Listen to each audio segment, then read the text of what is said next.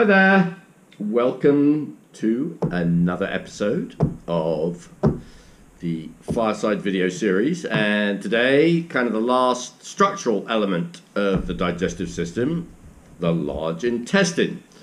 And this is really, one of the key areas obviously that so many products for digestion have historically been focused on. Basically what are we trying to do in the large intestine? Well, a lot of those partially digested elements of forage coming into the large intestine, largely sort of cellulose, hemicellulose, are attacked by these bacteria. There's billions of these beneficial bacteria that live in the hind gut, both the cecum and the large colon.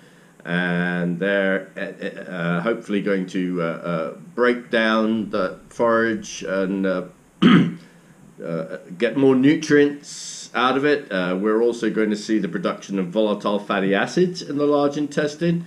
That's huge for the horse's energy. We're seeing the production of B vitamins. That's also very important. But the things that we need to be concerned about are probably more than anything is the pH, whether it's acidic or an alkaline environment in the hindgut.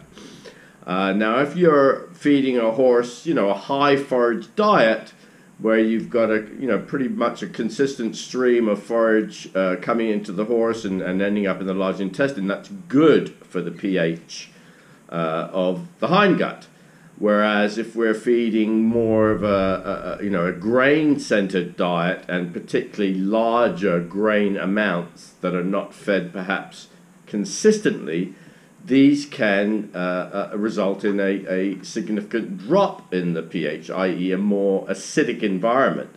And that's when we can really have problems, because that will tend to kill off the beneficial bacteria in the hindgut, and obviously problems can result from that.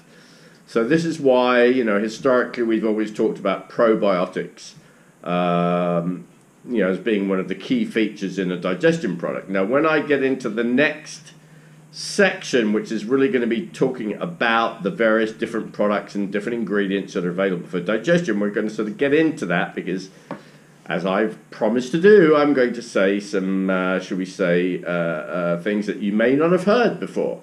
About some of these ingredients, and again, we're always going to be very interested to get your comments about what I have to say, whether you agree or you disagree.